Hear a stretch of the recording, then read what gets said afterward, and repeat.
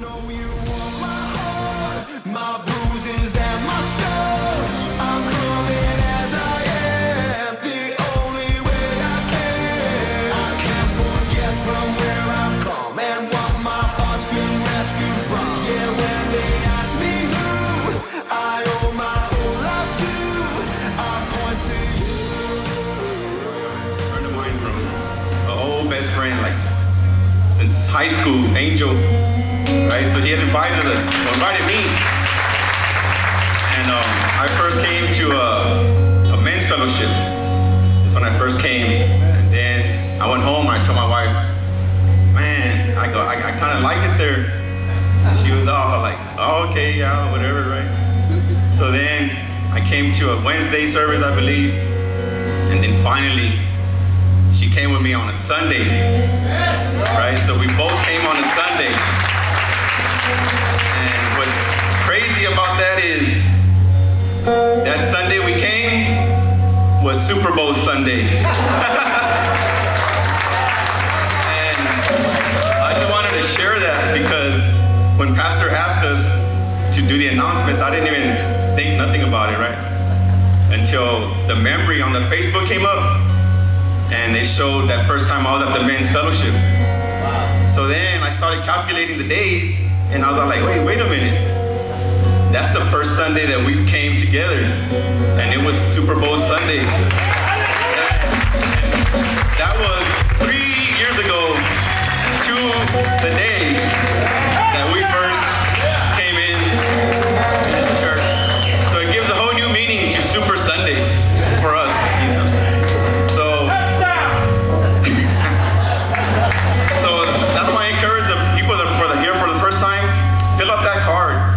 One of our leaders or one of our deacons will reach out to you guys and to make a connection. And I just encourage you guys to get rooted, to get planted somewhere. If not this church, a church, but this church will be awesome as well. So I just wanted to share that with you real quick before we get into our announcements. And, wait, I forgot one more thing. I got another praise report. I forgot. Sorry, Pastor. This week for our family was a big blessing. And not just my family, but my brother Kevin and his family. As many people know that his wife's been battling cancer for the past several months, right?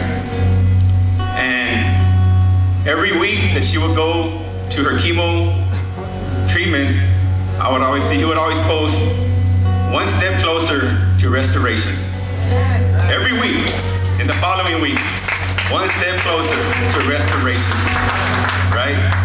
So this week, they took their final step of restoration.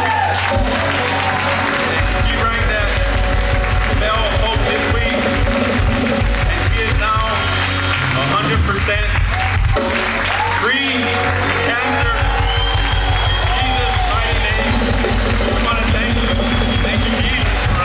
Praise God, man. And just to let everybody know, man, God is good, man. God is good, and I just wanted to share that little praise report, and I couldn't let that go by. Just to let everybody know how good God is. So I just encourage people, like I witnessed it firsthand, like for real. So that's why I encourage all you people first time, you know, just stay connected, fill out that card. Don't be shy, man. Just get connected. You know, get planted, and then we just take it from there. Let God lead your way. Right? So now I want you to do my wife, but she can give our announcements. Now he gives me the mic when I'm all emotional. But praise God. So I want to invite all of you all.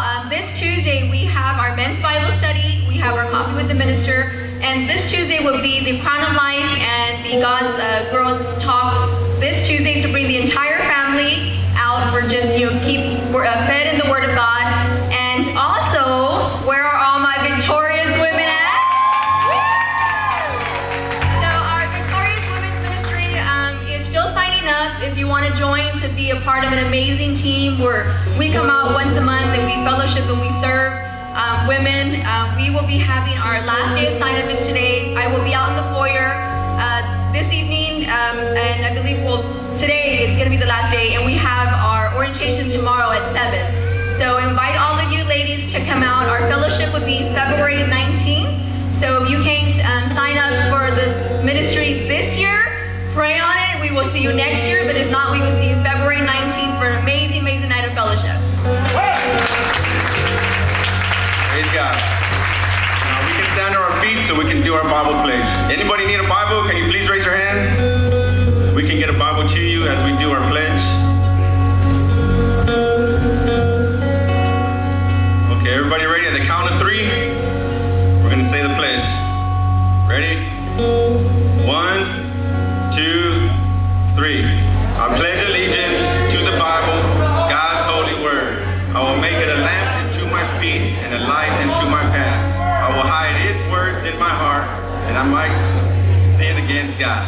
And if you believe that, give it a round of praise right now as we welcome our senior pastor and author, Pastor Jimmy Robles. God bless you. God bless you. Come on, let's give it up for Jesus here today. Amen. Praise God. You may have a seat. What a blessing, man. Good job, guys.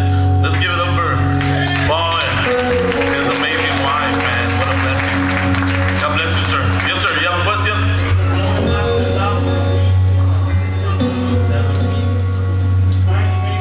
7 weeks? So, yes, sir. Yes, sir. He always comes for prayer. Well, praise God. He said that the coronavirus took him out and the entire family for 7 weeks. So today they're back. Healed to be with Jesus. I'll pray for you right there, sir. They can stay right there. I'll pray for you right now. Father, let's pray. Father, we thank you, Lord, for this man. Thank you for the family. Thank you for his boldness, Father, coming forward and asking for prayer. Thank you for the healing. Now I lift them up into your hands. You continue to cover them with your precious blood, Lord. And anyone else that is here that might have a family member that is struggling with this, that you bring healing upon their body. And we ask you, bless them from the crown of their heads to the bottom soles of their feet. In Jesus' name we pray. And everyone say, amen. All right. Praise God. Love you, sir.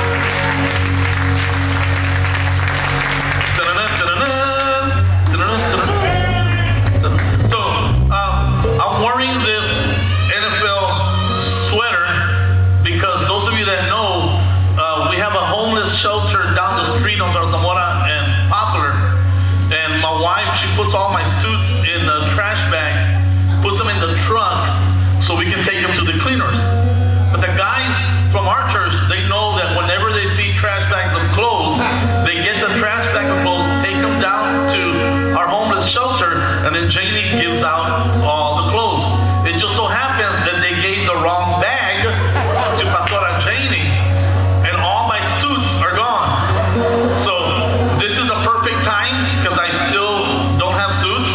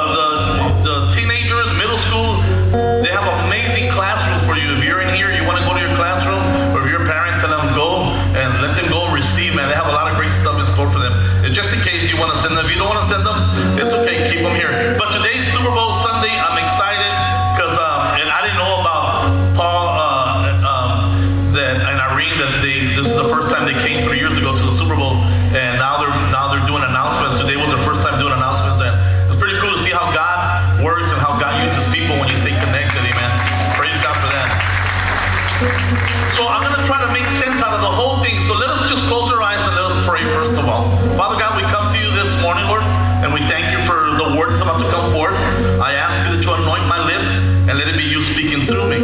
And I ask you, Father, that you open up the ears of every person that is in this place. And I ask you these things in Jesus' name, and everyone say, amen and amen. Please join me in the book of Romans. Romans chapter 5 is in the New Testament. Way in the back, Romans chapter 5. Amen. We're going to read a scripture, and then we're going to go right into breaking bread during the Lord's Supper, and then we're going to get into the message. Amen. So I'm really excited about this. If I can have those that are going to do the Lord's Supper, I know you just come forward already and just get ready for that. Those of you that are going to be helping out with the Lord's Supper, you know who you are.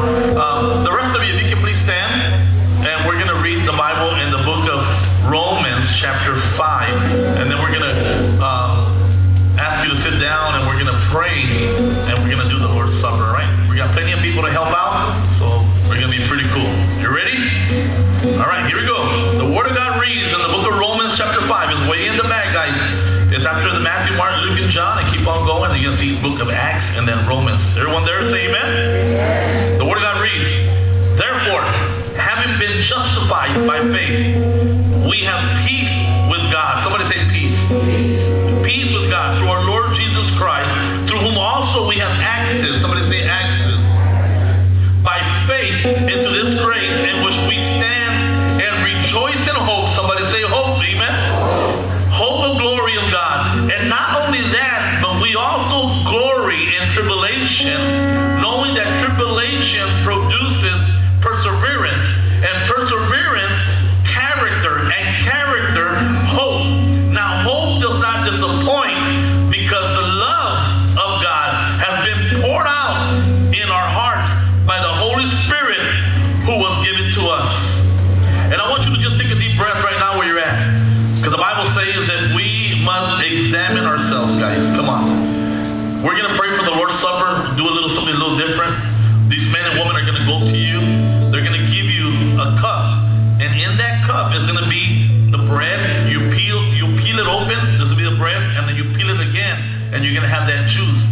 But you can't take this unless you ask God to cleanse you, to forgive you, and to cleanse your mind and purify your thoughts and everything that has been going on through this whole week, man. So here we go.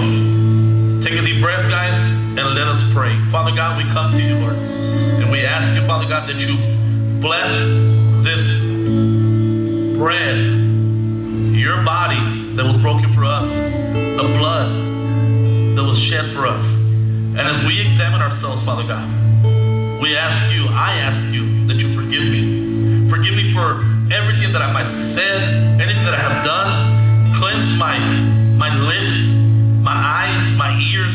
I can't break bread with you, Father God, without being right with you. And Father, I want to be so right with you. I want to be so right, Lord. I want you to just sit here and just break bread with me. Thank you for waking me up and inviting me to this table. So Lord, bless this right now, the body of Christ, the blood of Jesus. Bless your children in the name of the Father, the Son, and the Holy Spirit. And everyone say, amen, amen. You may have a seat, and while you're sitting down, I want you to not to look to the left or to the right, not to be moving. I want you to pray. And as they bring you the bread of life, I want you to hold on to it, and I want you to just pray for your marriage, pray for your children, pray for your finances, pray for a healing, pray for a loved one that is lost. This is something serious. This is the body of Christ. Here we go. Just hold on to it.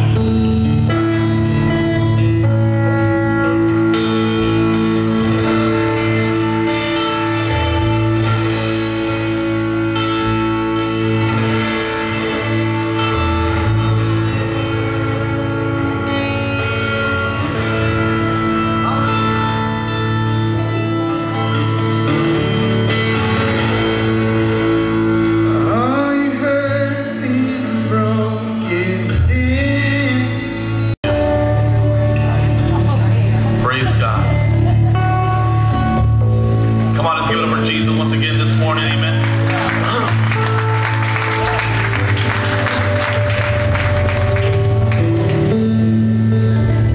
Who's having a Super Bowl party at your house? Raise your hand. Anyone? Nobody having a Super Bowl party at your house?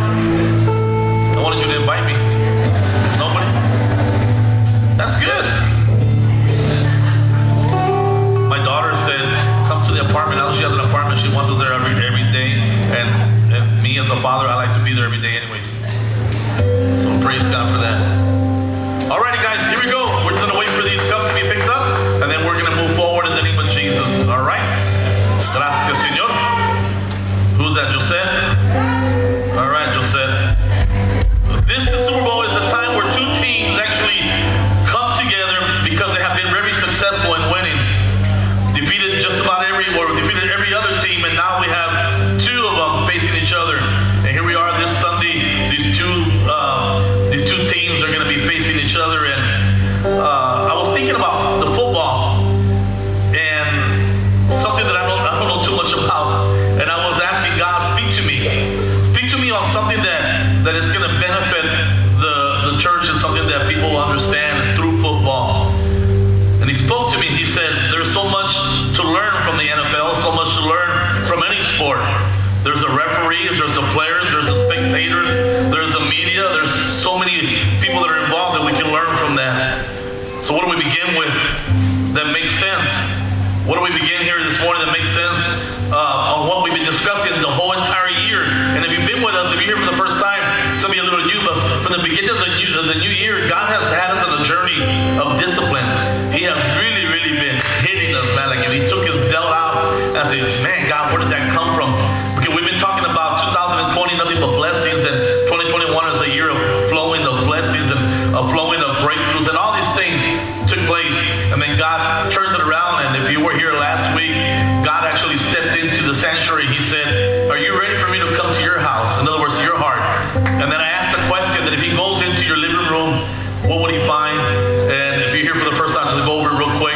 Pastor Carlos, I asked him, man, if Jesus shows up today to your house, what would happen? He said, man, he would trip because we left some shoes in the living room and so forth. And I said, man, he'll fall at my house because we left a lot of stuff out. And then I said, well, let's go to the closet. Can Jesus go into your closet? Is there anything in your closet that you might be hiding?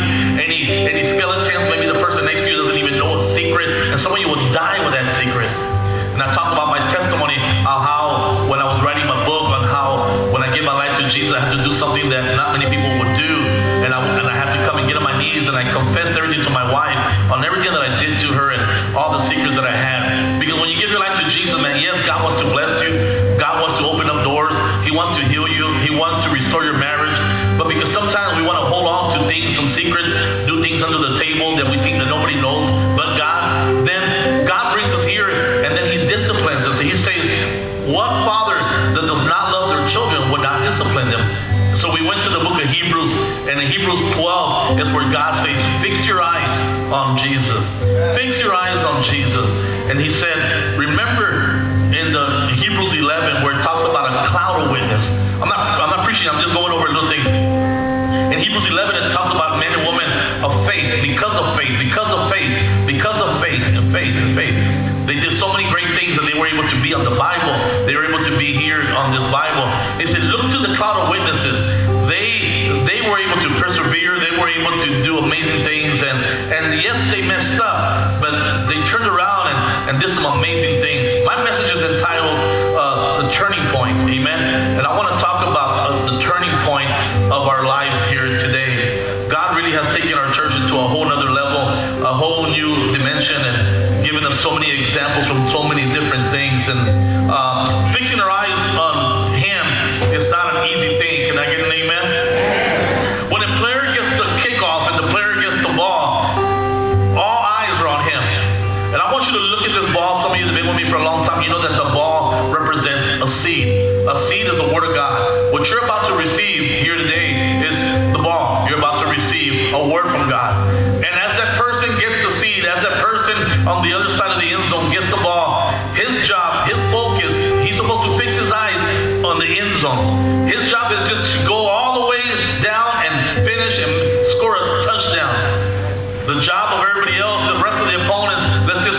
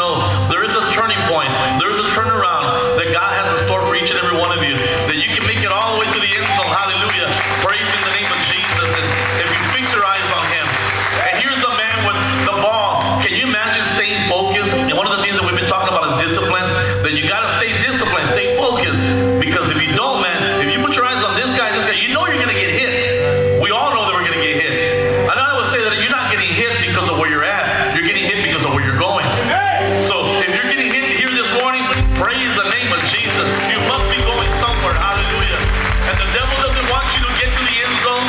He doesn't want you to finish. He wants you to finish this month. He wants to destroy you. And God, for whatever reason, God has sustained you, man. Like in the beginning of the year, some people lost some people, or they went through some things, or just like Cynthia, they experienced cancer.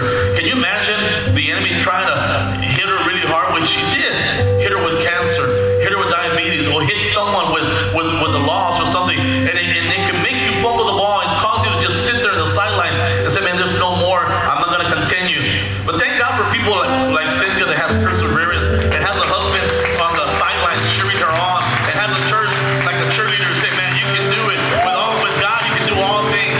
If you just keep on moving, keep on doing what God called you to do, eventually you're going to see the victory. And just on Wednesday, we were able to be here ringing the bell to say, you know what, devil, I know you put this cancer upon us, but no weapon formed against us shall be able to prosper. And now she is healed in the name of Jesus, and that can happen to each and every one of us here today. Amen.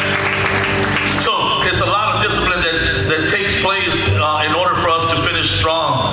I was reading about two football players, and their eyes were not fixed on the right direction. I don't know what they were thinking, but there were two football players, one by the name of Roy Regals, and another by the name of Jim Marshall.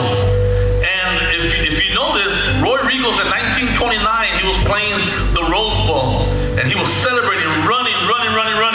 And the thing is he was running because he recovered a fumble, but he was running the wrong way. And he was so fast that the rest of the teams, there's a video you can go look at, and look him up as Roy Regals, and you can look him on YouTube, and he's running so fast that the other team, his teammates, the quarterback, hey, you're going the wrong way. See, that word right there is for somebody, because somebody is going the wrong way. But God brings you here to bring you back, hallelujah, because there's a turning point in life. And these guys are saying, hey, you're going the wrong way. And if you look at the video, and I was watching this, black and white, 1929, and he's running, and the team, they can't keep up with him, he's so fast. Finally, they catch up to him, they tap him on the shoulder, hey, it's the other way. So he turns around in the 30-yard line, and by that time, everybody else, boom, smashed him, and he ended up in the 1-yard line, and they lost the game from 8-7. He really messed it up, man. And then there's another guy by the name of Jim Marshall. This guy, in 1964, he plays with who was he playing with? He was with Minnesota Vikings, man. They were playing against San Francisco at that time in 64. And also an offensive fumble. Here comes Jim Marshall. He picks up the ball and he starts running as well. But this guy runs all the way to the touchdown. And you can see the video where he actually throws the ball up in the air, celebrating. And the San Francisco, one of the players comes up to him, he says, pats him on the shoulder, and says, good job. You just scored for us. That's the way the enemy is. When you mess up, he goes, good job, man. Great job. Drink another one. Sleep again. Do that again. Good job. And he pats you. And we feel like we did something good, but see, the turning point is this. If you look at both of these stories, this Marshall, this football player, he actually was embarrassed to come back to the field because, he just did something stupid, man. But he came back, and if you continue to look forward, he actually redeemed himself. He came back even embarrassed, but there was a turning point where the embarrassed, come on, just go back. You know what you got on the inside. You made a mistake. We all make mistakes, but come back. Don't just stay in the sidelines and say, you know what, I'm embarrassed what I did. No, come back. God wants you to come back, amen. And the thing is he came back. He actually hit somebody, caused a fumble, picked up the ball, and they actually won the football game. Can you imagine if he would never came back because he's embarrassed? So don't ever be embarrassed. I don't care what you did last night. I don't care what you did a little while ago. God brought you here today because he has a plan for each and every one of you. Amen. So praise the name of Jesus. These two individuals, they actually earned the name of Wrong Way Roy, Wrong Way Marshall. And maybe some of you might put your name there, Wrong Way Jim. Because some of us, all of us, we've gone the wrong way at one point or another. There's a man in the Bible that earned that same name, man. Wrong Way Jonah. If you know the story, just write it down. You're supposed to be taking notes. Write it down in the Bible. There's a book by the name of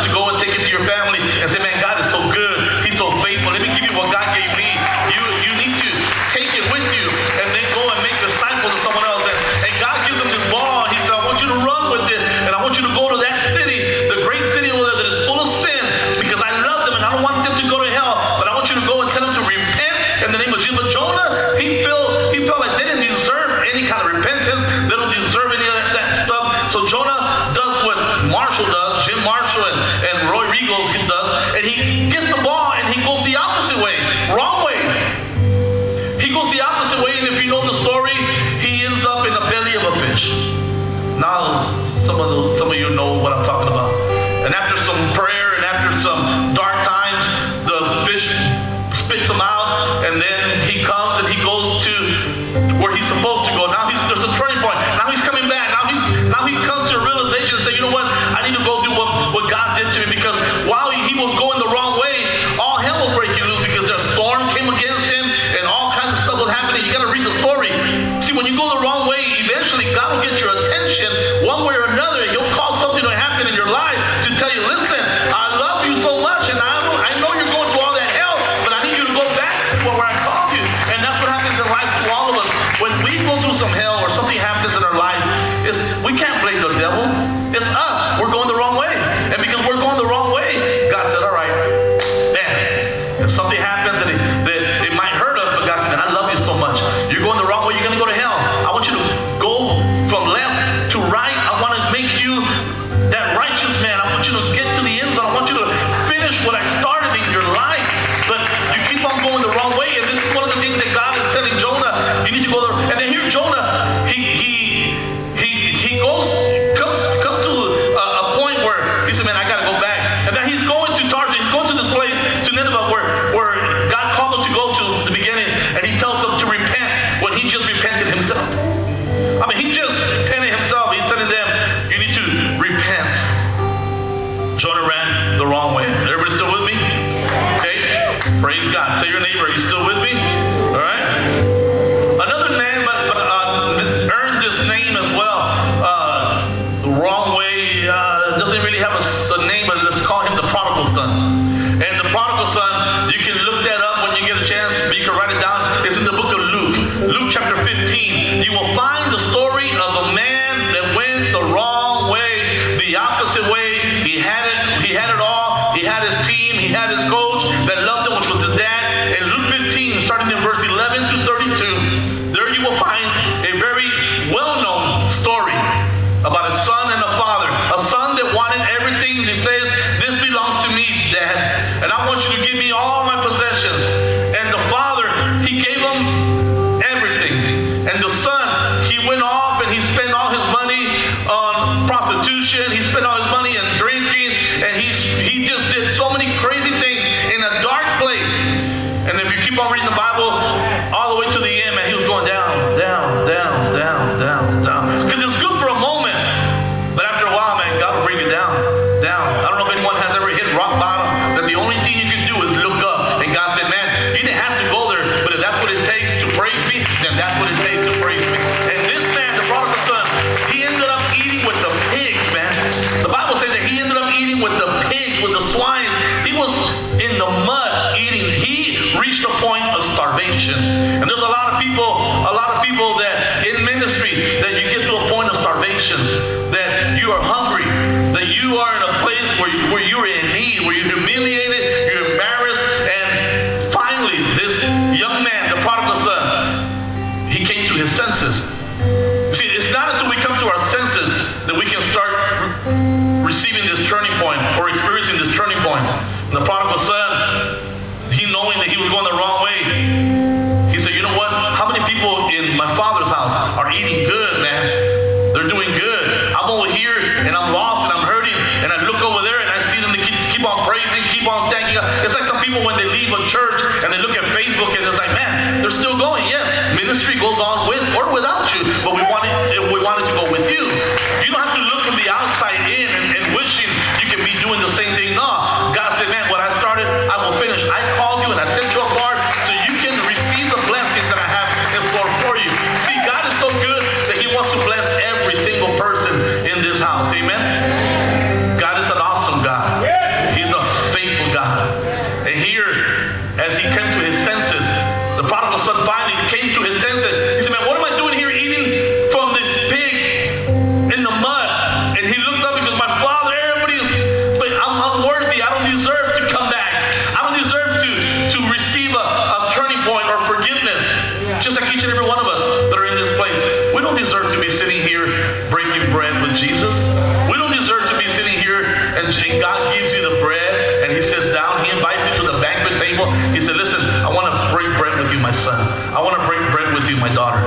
if you really sit back and think, God woke you up this morning. He brought you here this morning, and He gave you bread, the bread of life. He said, listen, I want to cleanse you. Yeah, that's good. I'm not talking about where you go into after the Super Bowl after this. I'm talking about Jesus. When you leave here, you can tell your friend, man, I had lunch with Jesus, man. I broke bread with my Father. My God broke bread with me. See, when we take that seriously and say, yeah, this is not just the Jews, it's not just a wafer, no. This is the body of Christ, man. This is the blood of Jesus. If you take that blood of Jesus, that little juice, and not just go like that and then go, no. If you take it and say, you know what? I've been dealing with some sickness. I've been dealing with some marriage thing. I've been dealing with some pain, some hurt. And you take it by faith, and you know that God is God, and you take it and say, you know what? There is power in the blood of Jesus. That's all I have to say. There is power in the blood of Jesus. One drop, man, can make a tremendous difference in your life. So that's why God said, man, I want to make a difference in your life, but you got to examine yourself. In other words, God said, man, I want to break bread with you, but you got to be right. You can't be drinking from the cup of the enemy and then want to come and drink from the cup of God. It doesn't work that way. You can't serve two masters. That's what God has been having in a series. Like, choose today who you will serve. Will you serve the gods of your ancestors, or are you going to serve the God, the King of Kings? Who choose this day? As for me and my house, we will serve the Lord. Hallelujah. Those are the things that need to come out of your mouth. And here is this man, and it says here that when he hit rock bottom the wrong way, in Luke chapter 15 verse 17, it says that he came to his senses, and that's when the turning point began. Here the son is coming back home, and he's coming down the field. I was thinking about football. I said, when he's coming back home, he's coming from underneath the tunnel. The father is far away, the Bible says, and the father is over there, which is the coach. He's in the sidelines. He never left. He never went to go look for him. He let him do what he had to do. He went through the lockers, and I'm pretty sure he slammed a few lockers upset. And in Luke 15 verse 20, it says that while he was still a long ways off, his father saw his son, and he was filled with compassion. He was filled with compassion for his son. That's the way God is, man. And it says that as the player was coming, as the son was coming, that the father, he runs to his son, and he throws his arms around his son, and he embraces him, and he said, welcome home. There's some of you here today, man, that maybe you left the presence of God. There's some of you here today, maybe you're doing the wrong things, and maybe you say, man, I have hit rock bottom. There's maybe somebody in here today that's maybe full of anger or depression or sadness, and then God brings you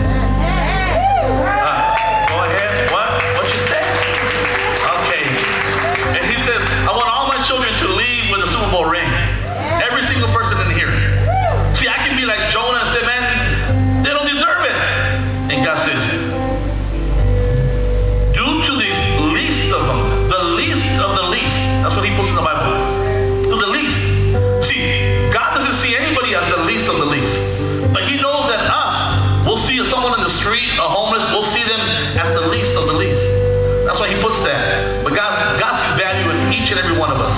God loves each and every one of us just the same He loves the person on the street. He loves the drug addict. He loves the abuser. He loves the murderer. He loves every single one of us. What He doesn't like is the sin. And here God brings all us sinners into this house, because we're all sinners. He brings us to this house. That's what I was talking about. We don't deserve the Super Bowl ring, but God brings us to this place and He says, quick, bring the robe, bring the ring, bring the sandals. I want to give them a Super Bowl ring. And we've done a lot of wrong plays where we don't deserve it. We fumbled the ball many times. We've been hit left and right so many times. We have gone the wrong way many, many times. We have been disobedient. You have heard the preaching over and over and over, and yet you leave here with the ball, and as soon as you walk out that door, you get hit, and the ball is fumbled, and you don't even know that you dropped it spiritually. And now you're in your car arguing after you just got out of a nice, amazing service. Now you're at home and you're fighting. Now you're over there drinking and you're smoking and you're doing cussing. You're doing the same thing. But when you were here, you had the ball. You have to see it. And God said, man, welcome home, and I love you. And here you go. And He gave it to you. He said, your job is just to finish this year and finish it strong in the name of Jesus. For this is the day that the Lord has made. I want you to rejoice. Hold on to His tight and know that you're going to get hit, and know that you're going to go through some things, and know that all eyes are on you. Everyone is going to want to knock you down. Your own family members, your own friends, your own sister, your own brother, the ones at work, and your own people around you. They're going to want you to drop the ball and not be happy, because not everybody is for you. Not everybody rejoices when you give them a good news. Not everybody says, you know what, that's a blessing, and they're leaving. They're not really saying that's a blessing. Not everybody that asks you how's your husband really cares about it. All they want to hear is the negative stuff. But shut those doors and keep on moving to the front. Keep on moving to the end zone. God has a plan and a Super Bowl ring for each and every one of you. Your job is just to do what Romans and what Hebrews 12 says, fix your eyes on Jesus. So when you're getting hit, you're running, here he goes. Boom, gonna hit me, and hold on tight to it. And then look at the devil and say, whoa, that was a hard hit, and get up and keep on moving. Quick, fast, quick. That's what you gotta do. So, God, because of the turning point, God, because of Jonah, turned around. Because of the prodigal son. Maybe let's talk about David real quick, because David didn't come out into the field when he should have come into the field. David stayed behind instead of going into the field to play that quarter. He should have gone to play that quarter, but he stayed behind. And he said, I'm going to stay here. And it's dangerous to stay behind. Because when you stay in the sidelines, when God calls you, not to be just a bench warmer, but to be one of the players on the field. He don't call you just to sit here and warm up the seats. He called you and He saved you, set you apart, so you can make a difference in someone else's life. Just like David, King David, he should have gone to war. He should have gone into the field. He should have played that quarter. And if you know the story of King David, he stayed behind and said, man, I'm not playing this quarter. How in the world are you going to step away from playing any quarter? You are the star of this game. You are the first string in this play. You are the varsity player of this game. You got to be in the field. You can't be like everyone else, because everyone else doesn't have what you have. What you have is Jesus. You got the power. Greater He that is in me than he that is out in the world. You got to go in the field. You got to play the game. You got to keep on moving. You got to take the hit. If they don't want to take the hit, you take the hit, because they don't have what you have. And you might say, Pastor, why aren't they going through what I'm going through? They don't even go to church. They don't even have this. And they don't even serve God, and they're living better than I am. Why they're not getting hit the way I'm getting hit? Look at my family. Look at this. Fix your eyes on Jesus.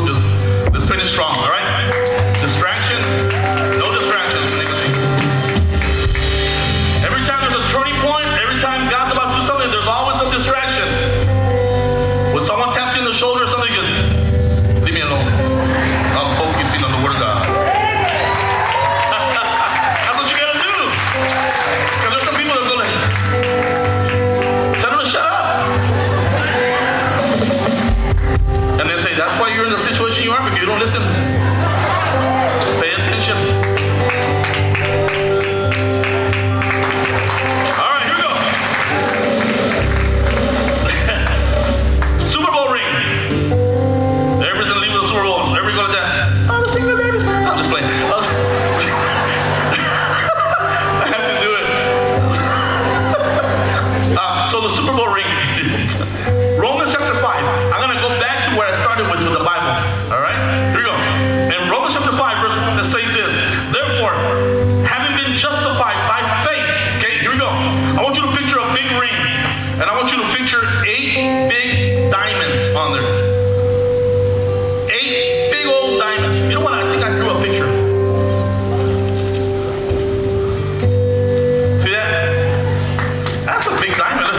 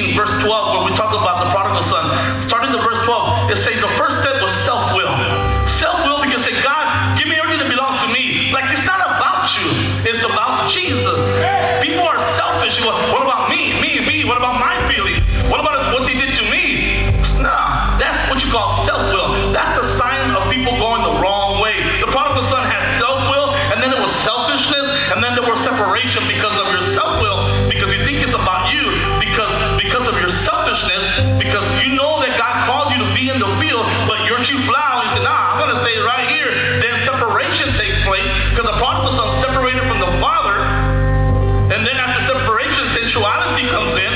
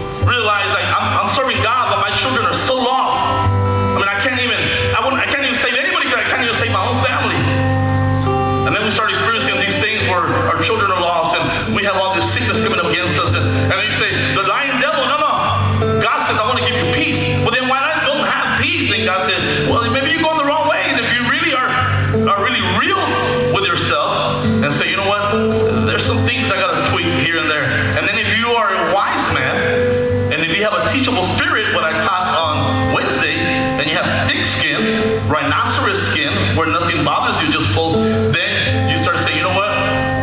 You're right. I'm going to humble myself. If my people will humble themselves, the Bible says, I will hear their prayers. I will come to the rescue, hallelujah, and I will turn their life around. I will do some amazing things because God says, I want to come, and I want to come and bless you abundantly. See, God is so good, but after the sensuality takes place, and then spiritual destruction takes place, and then there's self-abasement. There's a sixth step of going down. Self-abasement means humiliation of oneself. That, man, you're embarrassed. I don't want to go back to church. People, everybody knows me. What are they going to say? Who cares what they're going to say? You're not here to satisfy anybody but Jesus. Hallelujah. You're here for God. And after self-abasement is starvation. And here's when you get your ring for Super Bowl ring. I'm almost done. First thing you got to do is come to your senses. That's the first thing the prodigal son did. He came to his senses. That's one step that you even came into this house. And then after he came to realization, his senses, there was a resolution. And then after the resolution, there was repentance. You can't just come to your senses and then leave the same. You got to repent and say, God, I'm so sorry. Forgive me. I'm not here for anyone. It's you, dear Lord. You've been so good to me, because if I'm still alive right now in 2021, you must have a plan for me. So, Father God, forgive me. I repent for the bad things I did yesterday. But I don't want to do that no more. And after the repentance, that's when you return. The prodigal son, after he asked for forgiveness, he returned back to the Father. And after he returned, he's coming. And then after the return, there's reconciliation, where God says, okay, I'm going to set you apart here. This is where, having been justified by faith, where God stamps you like, you were wrong, you've been fighting me, you're no longer going to be fighting with me, justified. I'm going to send my son to die for you, a man who does no sin, come and die for each and every one of us. And here is God's, amen, the reconciliation takes place, and then the reclothing takes place. That's a step up. Once you come to Jesus, God reclothes you. He said, everyone that is here, leave all your dirtiness right here. I'm going to put you new clothing. I'm going to put Jesus on you. I want you to leave here with the peace of God, the joy of God. I want you to leave here with me, God says. And then after that begins the rejoicing.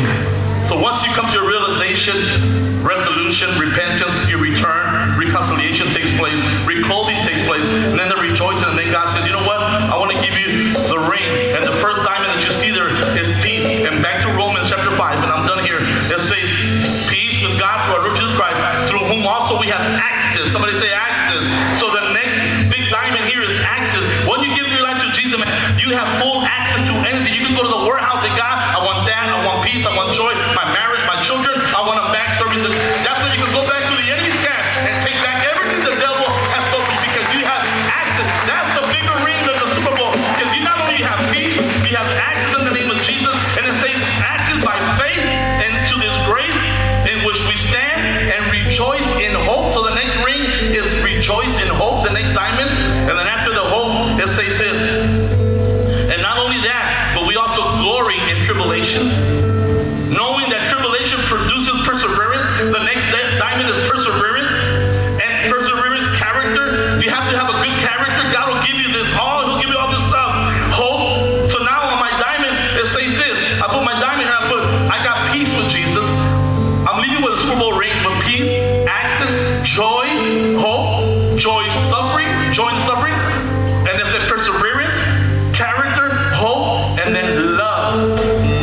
This is the ring you're going to go home with today. If you give your life to Jesus, if you turn back around, God says,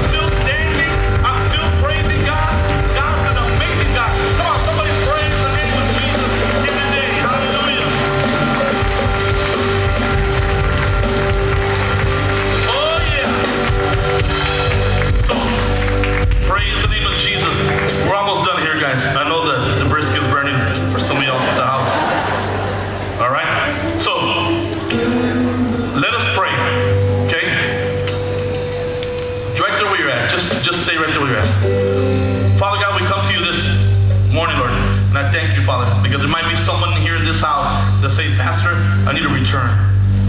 I've come to a realization, I've come to my senses, but I've been doing things my own way. And I hear the word, but I leave here doing the same old thing over and over and over. And by the grace of God, I'm still here. But I can't be playing with God anymore. I can't be playing games. This is not like the Super Bowl that we can get in the field and play. This is not a game. This is life. This is a matter of life or death. And today I want to make a choice that I'm returning back. I've been going the wrong way for too long. And if that's you, I want you to say this prayer with me. Say, Lord Jesus, forgive me for going the wrong way. Because I know that you died on that cross. And you died so I can go the right way. So today, Lord, I'm asking you, you be my coach. You be my Father. Come into my life, Lord. I accept you. I'm coming out of that tunnel. I'm coming out of that darkness. Come on, keep on talking. I'm coming out of that darkness and I'm coming to the light. I want to feel your presence. Embrace me, Lord. Reclothe me, Lord. Put on the right shoes, Father. I'll take off my dirty sandals, Lord. Lord, I want my name written on the book of life. I want to go to heaven, Father. I want to go tell others how great you are, Lord.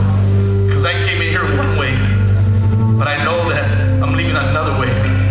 And Jesus, I want my healing. I want my transformation. I want everything that you have in store for me. I want to experience it. I don't want to just see it. I want to experience it. That one day I can stand in front of people. Come on, keep on talking. That one day I can stand in front of people and testify and be that witness like your other sons and daughters and tell others what you have done in my life. So today, Lord, I surrender it all. I give it all to you. And I pray that you give me strength because I can't make it to the end zone without you by my side. And I ask you all these things in Jesus' name. And everyone say, amen and amen. Come on, let's give it for Jesus. Hallelujah. Hallelujah. Gracias, Señor. I pray this message bless you here today, that you will never see the Super Bowl the same again. I'm so excited for you. Just like Paul said, I'm not talking about Paul in the Bible, Paul that did the announcements. He said, stay connected, guys. Tuesday, once again, Bible study for men. Come Tuesday, 7 o'clock. Bring your wife. They're going to have Bible study for the women. Bring your children, boys and girls. The boys are going to have Bible study too, and the girls are going to have Bible study too. The whole family is going to have Bible study here on this Tuesday at 7 p.m. So you can stay engaged quick. You don't have to waste no time. And then Wednesday, come back again. 7 o'clock Wednesday. Make it a habit. So Wednesdays is just like this, like a Sunday. We have the same service and everything. It's amazing. You want to come back. Amen. It's time to give to Jesus. We're going to get excited for that. Hallelujah. If you need an envelope, raise your hand. We'll get an envelope to you. Once again, if you need an envelope, raise your hand. We're going to get an envelope to you. We want to give God our very best, just the way he did here today. Maybe you've been in the field too long and say, I need a turning point in my finances. And God said, this is it. When you sow a seed into good soil, man, expect to receive multiple fruit in your house. Amen. So just believe.